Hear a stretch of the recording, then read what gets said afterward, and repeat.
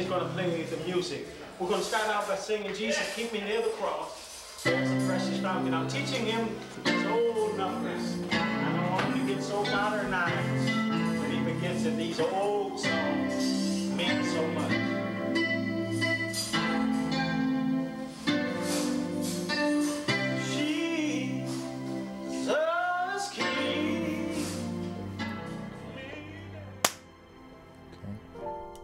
What took me so long? Well, I think it was a few things. One was, you know, I got my start in gospel music as a songwriter.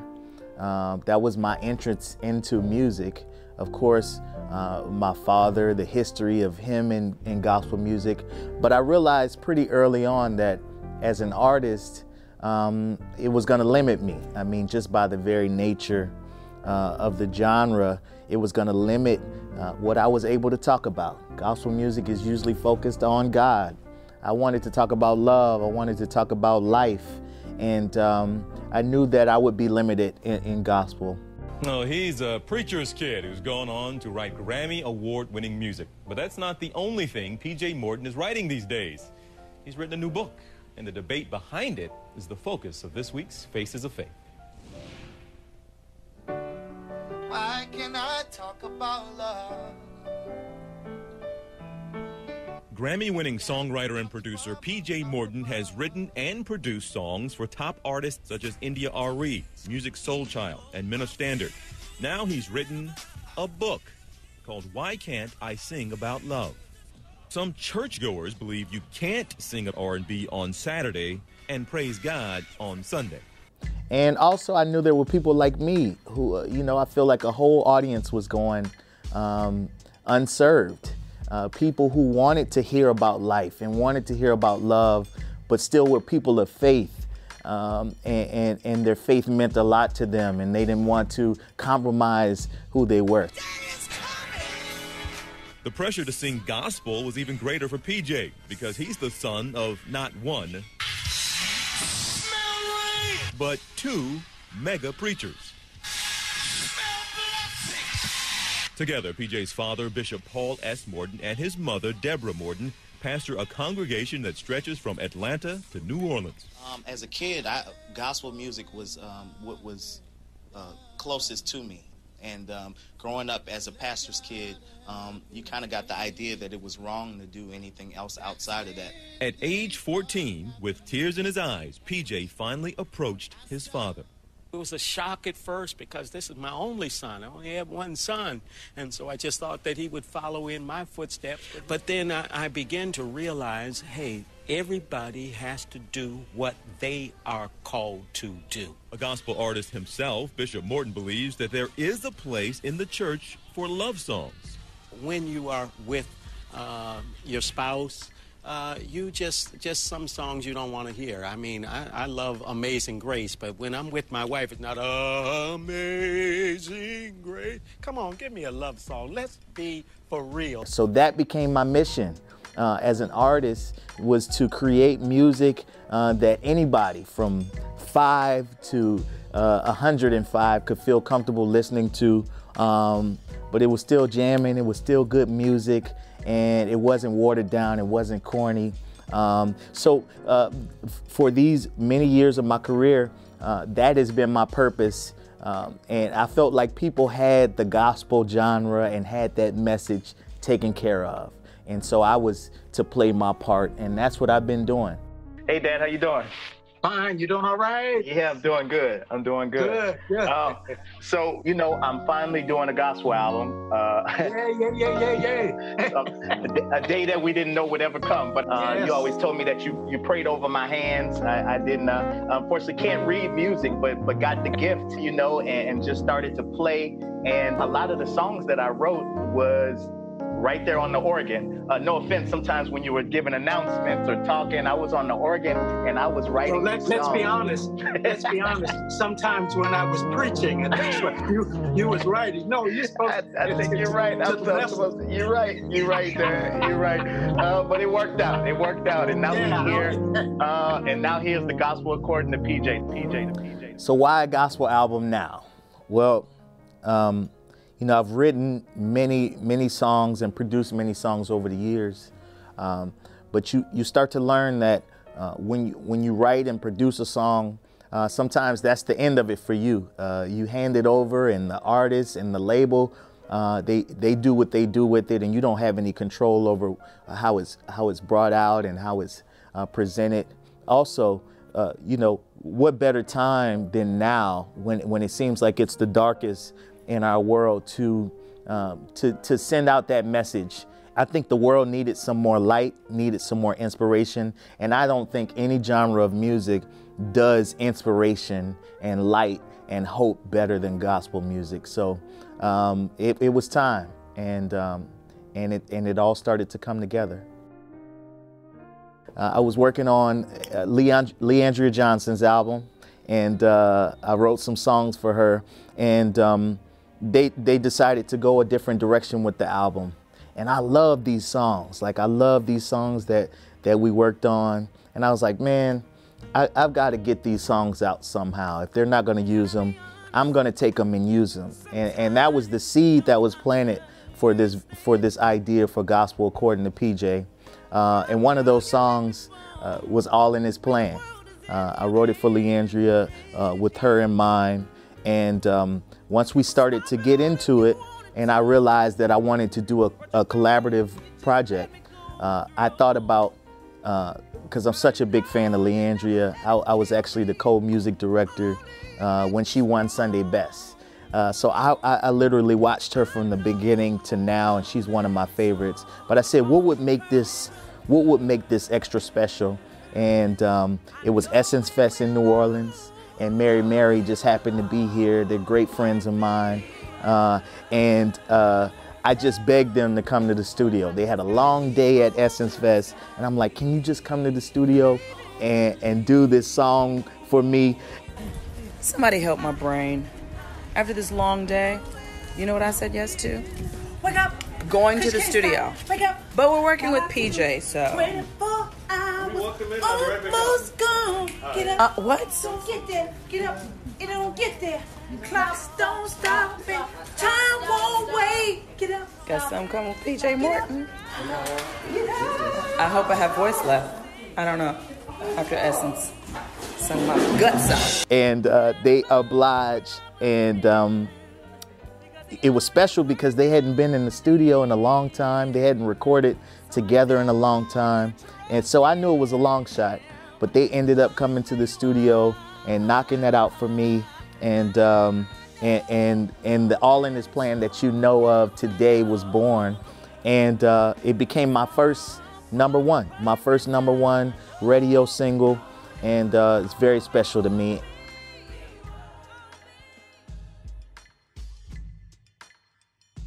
The process for the album was really getting the songs first.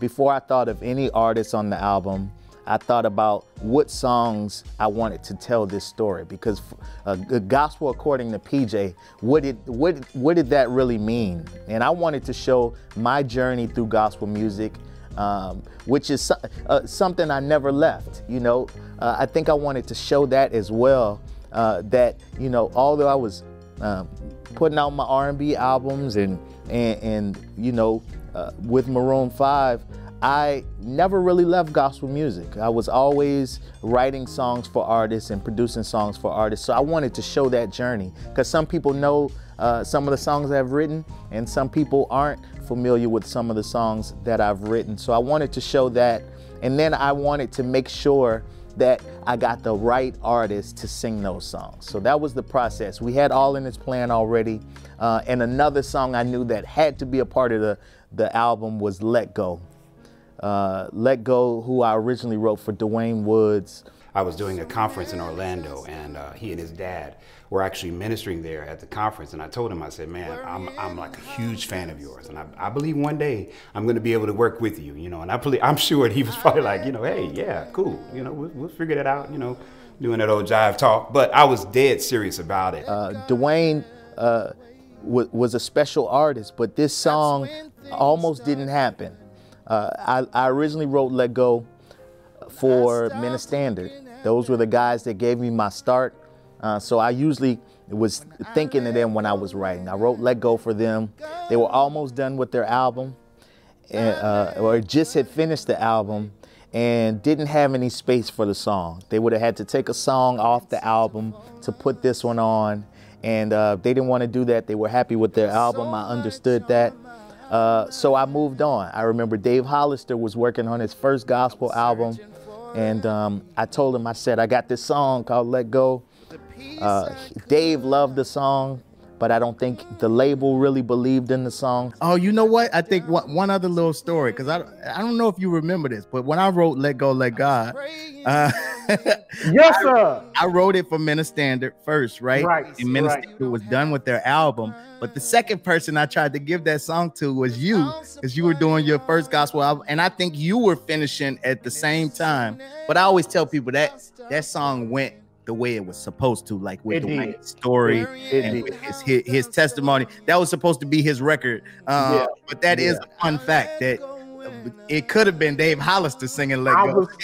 I was gonna bring that up, but I said no. But now that you mentioned it, yeah, man, we had an executive, and I was like, "This is it. Y'all talking about y'all want to hit? This is it." And she said, "Nah, this ain't no hit." So we passed there. So 2 times, I'm like, man, it's I'll just give up on this song, or I'll just leave it there. And Dwayne's manager called me and said, can you meet with Dwayne? I had an opportunity to have a chance meeting with him, and walked into the studio. And sitting down with him, he was, just kind of asking me about my story, just asking me about my life. And I shared with him my testimony of healing and just all of the things that I had to go through even to get to that point. And literally while he was talking to me, I was hearing the words of my song in my head, because it was exactly what he was talking about. And he was like, I have a song that's really perfect, that would really fit this. It's been pitched to a couple of different artists, but nobody has picked it up. And the minute he played Let Go, I heard the very first line. I couldn't seem to fall asleep. There was so much on my mind. And immediately I started crying. And I told him right then and there, this song was meant for you. It's almost like I wrote it for you, even though I didn't know who you were. Never did we have any clue that, a couple of years later, there we are on the Stellar Award stage. There we are with 5 nominations, walking away with basically 4 of the 5 nominations. PJ walking away with Song of the Year. Soon as Dwayne did it, we was all at the Stellar Awards the next year, and I sat up, and Dwayne he won all the awards, and I looked over there. I won Song of the Year. Yeah. Exactly. And I looked over there at her like, you know what a word I said. Well, it was all meant to. It was all. Yes, sir. Because Dwayne is my boy. Yeah, no doubt, no doubt. You really don't know how a song will really take off. I did not know. We're 15 years into this song, and I just recently said a couple of weeks ago that it's just interesting that I literally have to jog my memory to be able to kind of think back 15 years of just how this song has been such an impact. It's been timeless. It's just that message of letting go and letting God have his way. You never really know how one meeting can change your destiny. Like I said, got me my first Song of the Year award at the Stellars, and really started my career. It really pushed me forward. And that's how I felt it was in meeting PJ Morton. I believe that he really set my voice in the industry. I think that when people automatically hear me, they automatically think PJ Morton in their head, just because that's the sound that he's created for me. And I'm forever, forever grateful. And I speak that not just as him being my producer, but I speak it also as a fan. PJ Morton, you are the absolute greatest. I mean that from the bottom of my heart. I'm so proud of you. Thank you for just impacting my life. Thank you for the music that you've written for me. Thank you for the songs, Never Be the Same. Thank you for the messages of Lost. And thank you for the messages of Let Go and all of this, because I just believe that your music is consistently timeless, and it is consistently the message that we all need to hear in this day and time. And so I knew that had to be a part of the project. I thought about putting it with a song that was not as well known that I wrote for Dwayne Woods called God Can. It just happens to be one of my favorite songs that I'd written for someone. So I thought about putting those songs together, and it was really like, God Can talks about knowing that God can, And then Let Go talks about letting go so God can do his thing. And I just thought that was a cool thing. And I thought of Smokey Norfolk, one of my favorites. I remember the first time I ever saw him play and sing, and it was a game changer. And I heard Smokey's voice clear on this song, called him. I flew out to Chicago, and we recorded it, and it just came out amazing. That's when things start happening. I'll stop looking up at them. All that going on,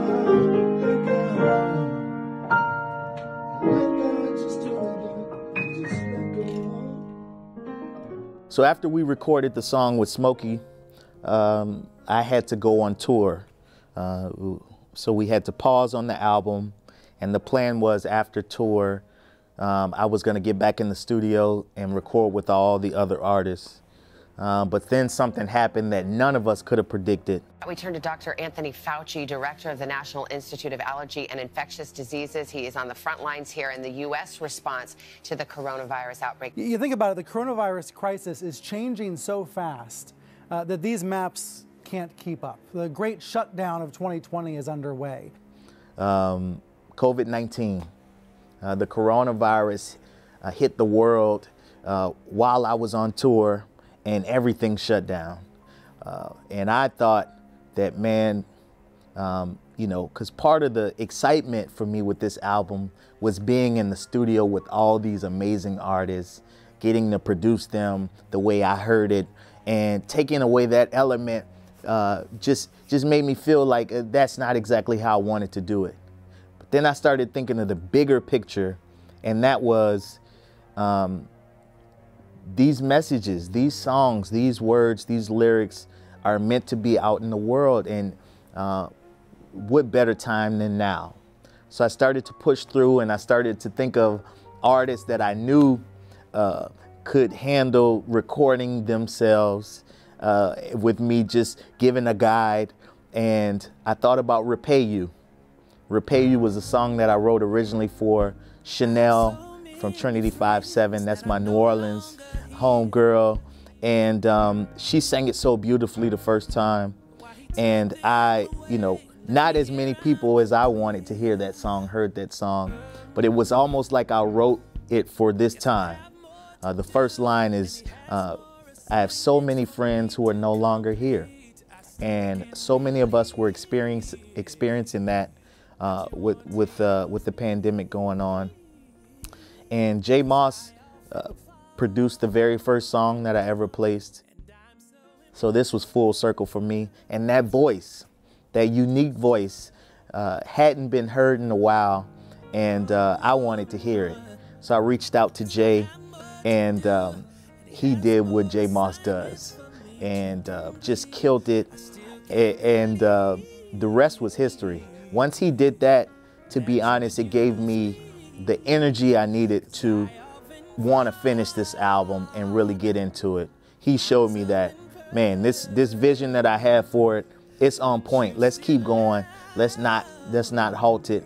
So then we started to rethink this whole thing and figure out how we were going to do it virtually from where I was in New Orleans, and get everybody, all these artists, on the album. It was almost like once I started looking at it different, things started opening up, and I started seeing that glass half full versus half empty, because I'm like, well, when is another time where all these amazing artists are home at the same time? So I was able to get on everybody's schedule, and we started to get these songs done. So Never Be the Same was up next. This was one of the sessions that I had scheduled, on the schedule before the pandemic happened. But I knew I wanted it to be multiple voices. It's also a song I wrote for Dwayne Woods. But I wanted my friend Tasha Cobbs, Brian Courtney Wilson, and Travis Green on this song. Tasha and I go way back. We went to college together.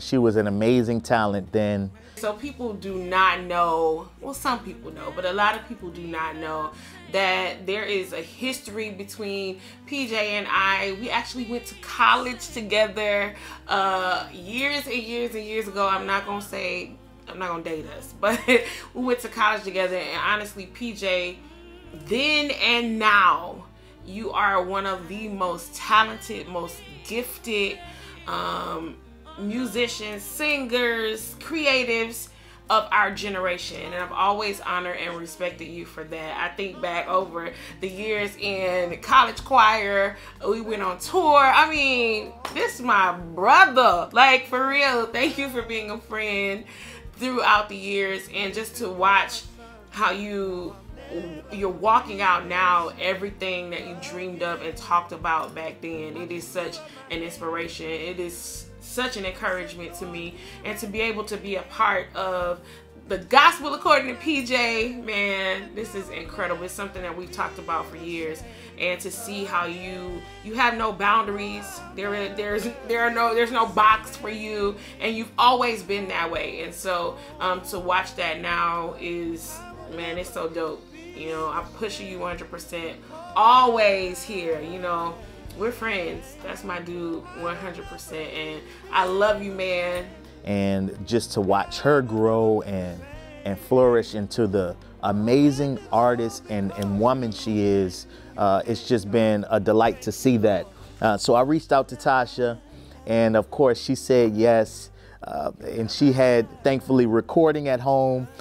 We were sending videos back and forth. Travis had his setup, Brian had his setup, and those voices together, you would have thought they were in the same studio together. Just the way they were bouncing off of each other.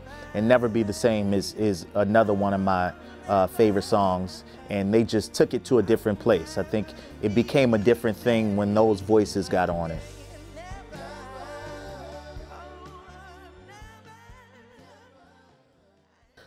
So in Love was a song that I originally did on Amber Bullock's debut album right after she won Sunday Best.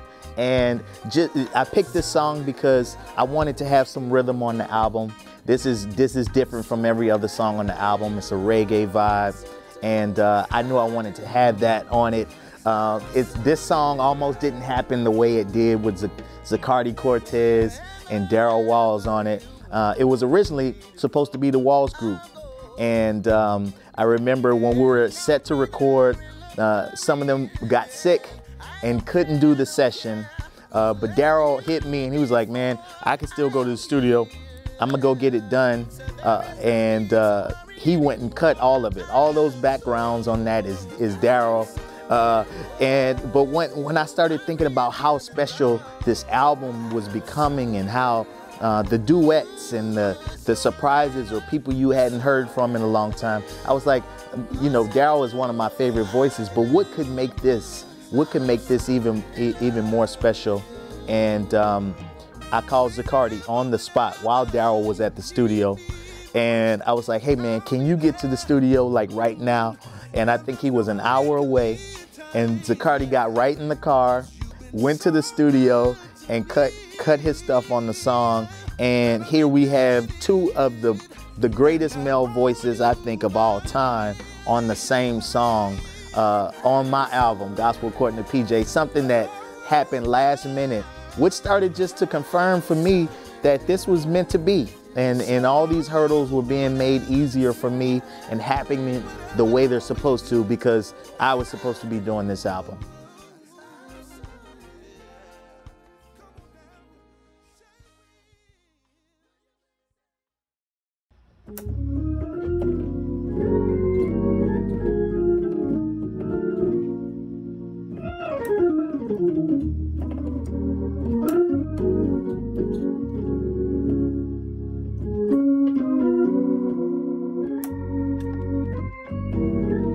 Don't Let Go is a special one for me as well.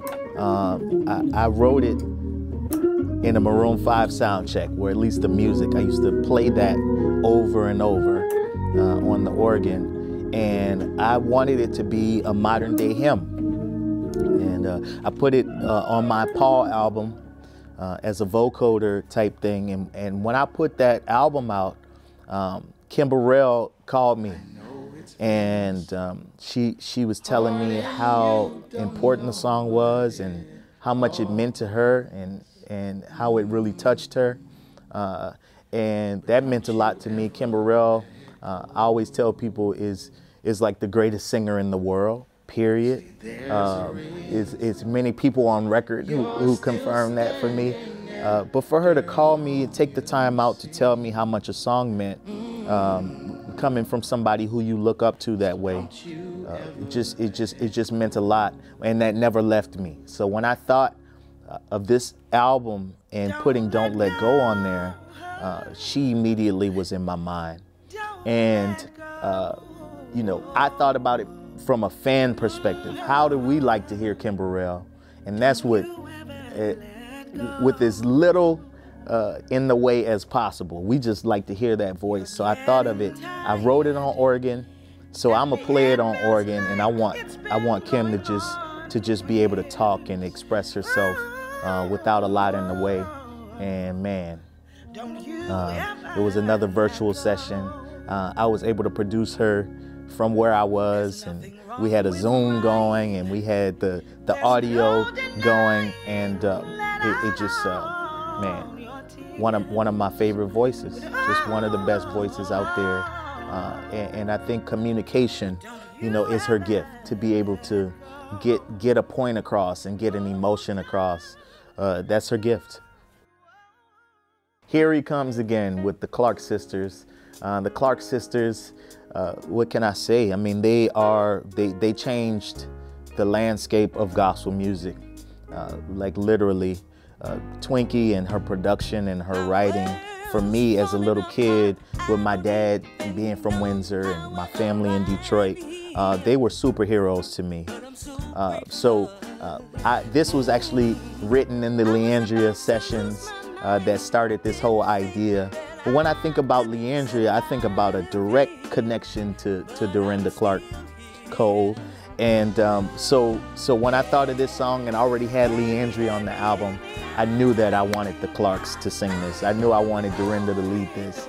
And the way Karen is on that bridge, I mean, oh man, this was like, for much of this album, I was just like a little kid in a candy store picking my favorite artists and the artists who have influenced me so much to actually be a part of this. And what was crazy is I've known a lot of these artists my whole life. They've seen me grow up. They've seen me start in music, and this was just a full circle moment. And more than it being just huge artists on the album, it was family. This was family. This wasn't just me reaching out for features. So here he comes again. That bridge is, I think, my favorite bridge on the album. But just to have the Clark sisters on there meant the world to me. Gotta Have You, a song that I originally wrote for Jonathan McReynolds. I believe it became his first top 10 radio song, but it just happened to originally be an R&B record called I Just Wanna Love You. It used to be in my MySpace, on my MySpace list of music, I Just Wanna Love You. And I actually sold the song to an artist named Maestro when I was working with Jermaine Dupri.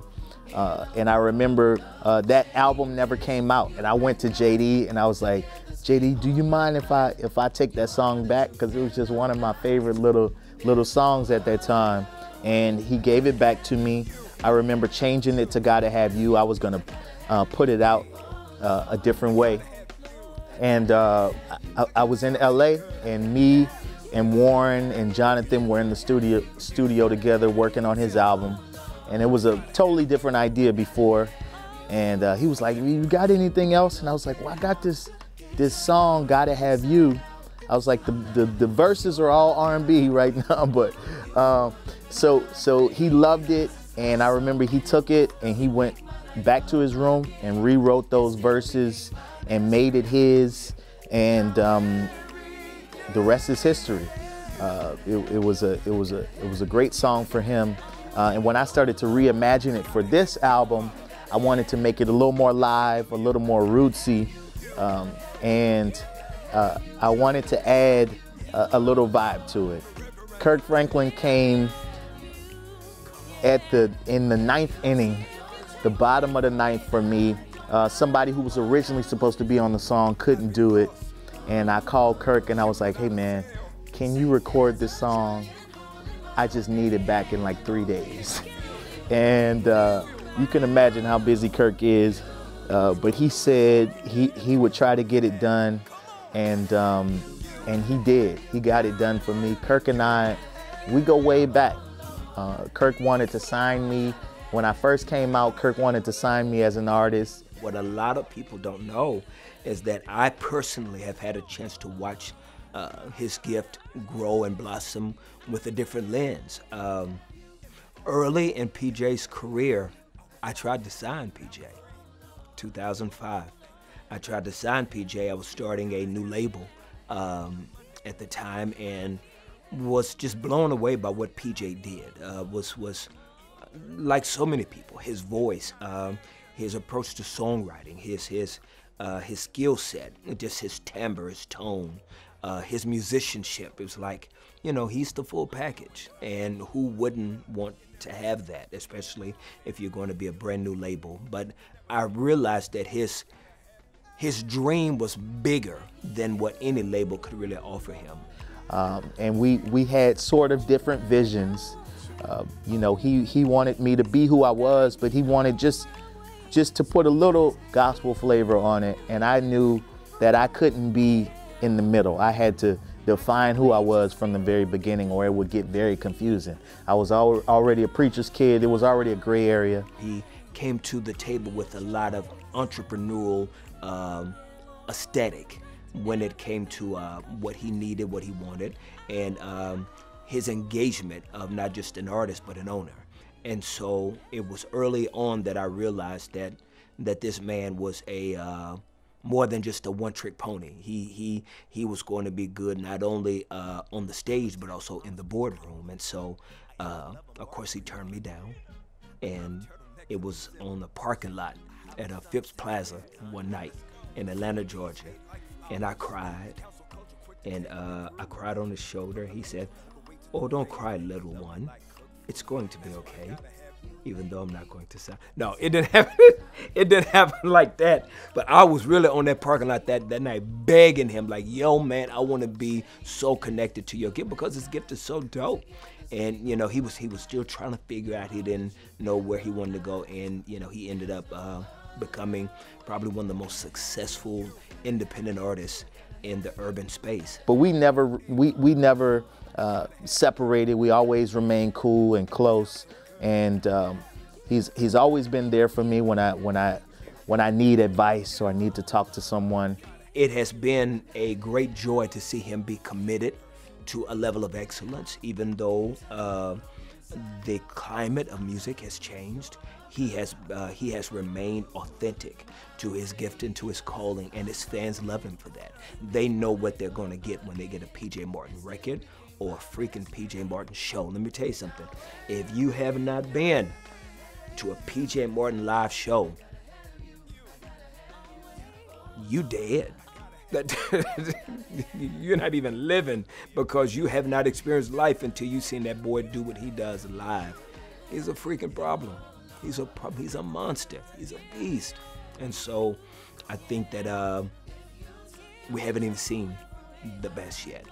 Just like those times when he's always there for me, he was there for me for this and came through and, man, it made it a different song. I mean, he just has the ability to lift. And then I wanted to add some color once he was on it. And I got Lena Bird Miles and my man Jermaine Dolly on it. And it became what it was. And it's jamming. And yeah, but that one almost didn't happen too. This is the theme of this album, all the collaborations that almost didn't happen, but seemed like they became perfect for this album.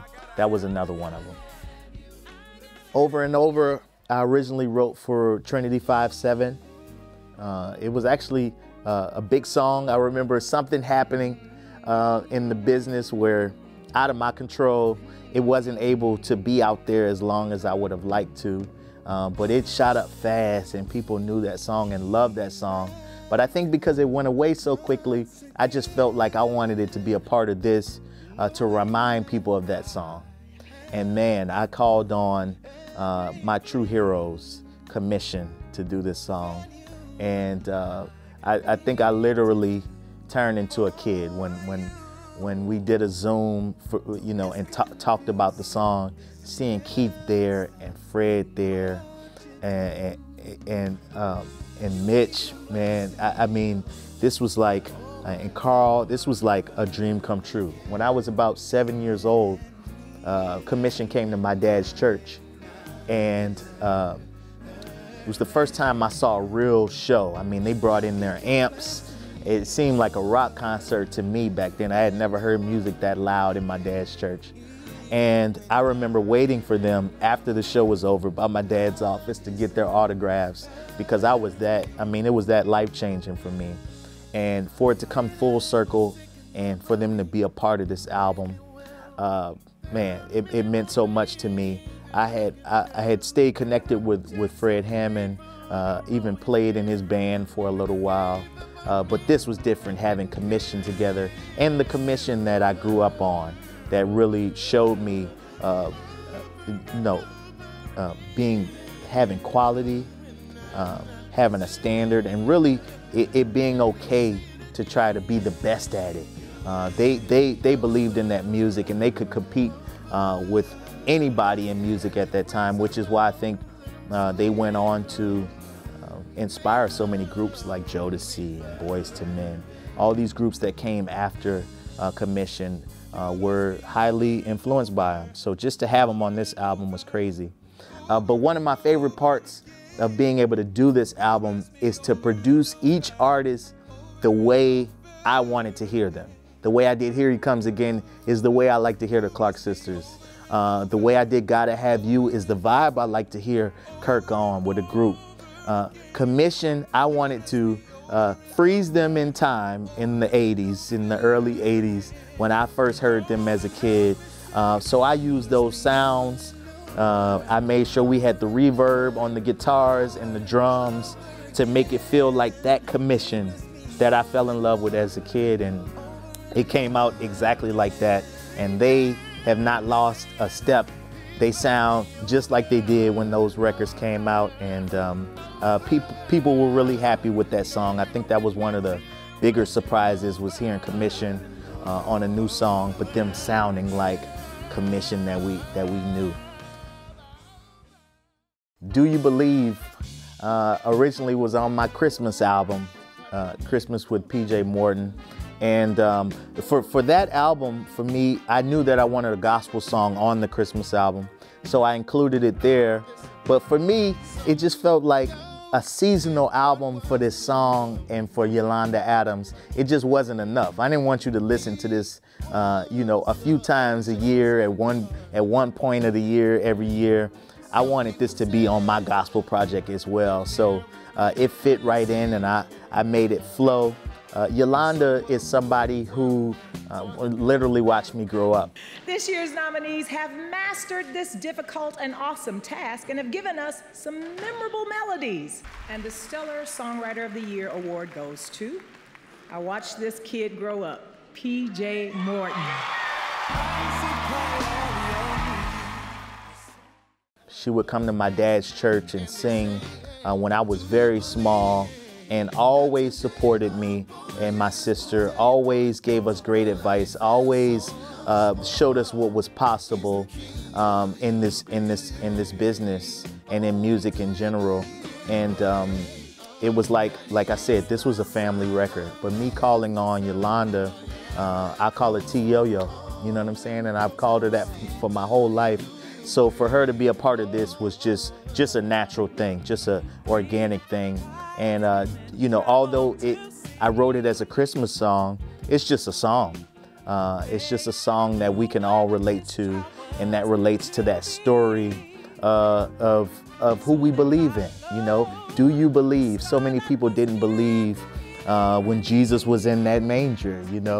And it's a message that deserves to be all year round.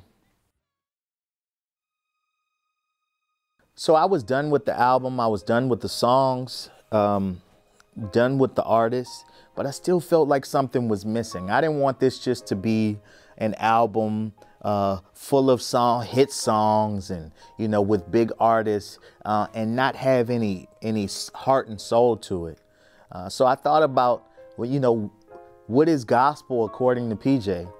And it's impossible to talk about gospel according to me without my father. My father is really the reason why I fell in love with gospel music. It's why I was able to be introduced to it. It's where I heard it. He was involved in it. It's where I fell in love with the artist side and the production side. So I just couldn't tell my story and have people understand who I am without understanding him and the connection to me. So I decided to do a conversation with my dad, and this became my favorite part of the album. I cut up our conversation into 3 interludes on the album, and for me, it really tied everything together and made it all make sense.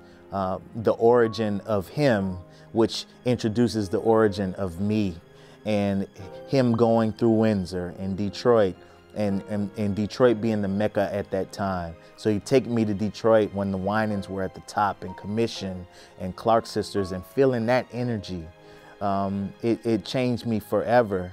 And then for him to then support me, even having all of that and deciding not to go into gospel music, not to be a gospel artist, and saying, Dad, listen, I think my mission and my purpose is just a little different. And for him to still accept that, accept me as being different as his son, still supporting me, being behind me, and for him to get this full circle moment where I did bring this gospel album and present this. But I think more than that, the lesson is, you know, normalizing that I don't have to be a different PJ to write my R&B albums or to be in a pop band. I don't have to be a different person to write First Began or Say So. I don't have to be a different person to write that song and then turn around and write Let Go or Over and Over. I'm the same person, and God is so big and over all of this world that I think when we limit him to one thing, it does a disservice to him. And I just wanted to show people that it was possible. And I'm still the same PJ. Gospel according to PJ is just who I am in general. And I'm just so glad that I was able to learn these lessons and go through this journey in life and career and my career to get to this point where I could also show who I am and my foundation and where I come from. So it's been a pleasure, man, and I'm enjoying the journey. So much more to come.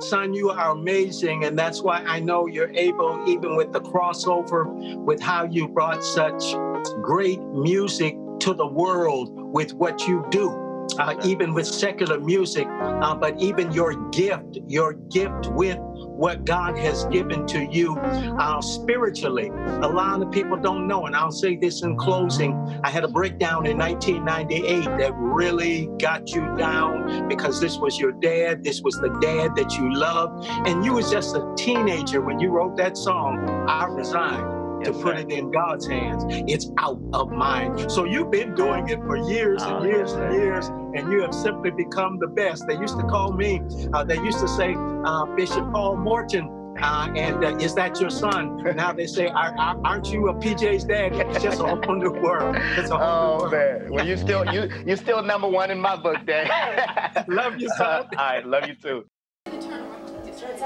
Let me see, maybe I can get over here. Yeah, because he's making some good faces. Excuse me, this is not my camera. I'm trying to do the best I can.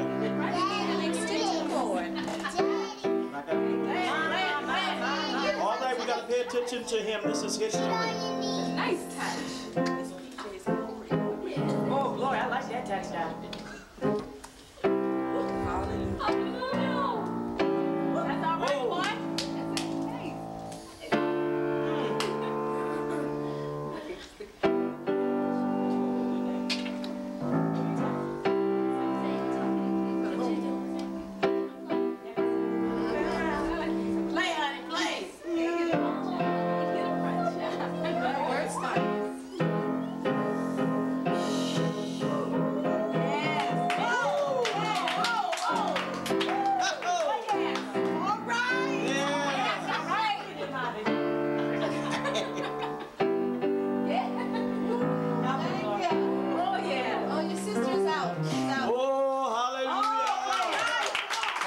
Hallelujah.